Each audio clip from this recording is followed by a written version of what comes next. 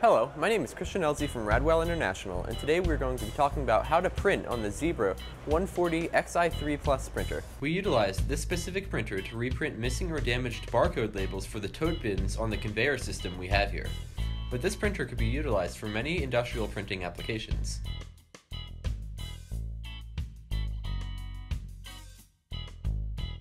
This set of steps is based on how we utilize the printer here at Radwell. Ensure that the labels and ribbon are correctly installed in the printer and that the printer is connected to your computer and to power. Switch on the printer. Launch the Zebra Designer Pro software or its demo. After the program is launched, we select Tote Bin Label Set.lbl from the options presented. If this template is not shown in the recently used area, click Open Other Existing Label and locate the template file. It is important to note that templates can be created to fit various frequently used label applications that meet your individual needs. Once the correct template has been selected, click Finish. The label template will load and then you would select the Printer Settings drop-down option. The speed and darkness parameters may need to be adjusted to 2 and 8 respectively.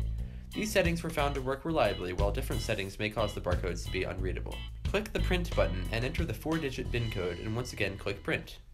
If the demo version of the software is being used, an additional window may appear. Simply click Continue. If the printer is set up properly, the label should now print out.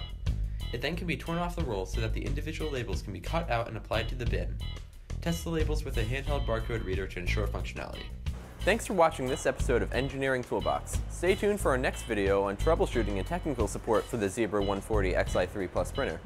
For more information about Radwell International, visit our website at www.radwell.com or connect with us on social media.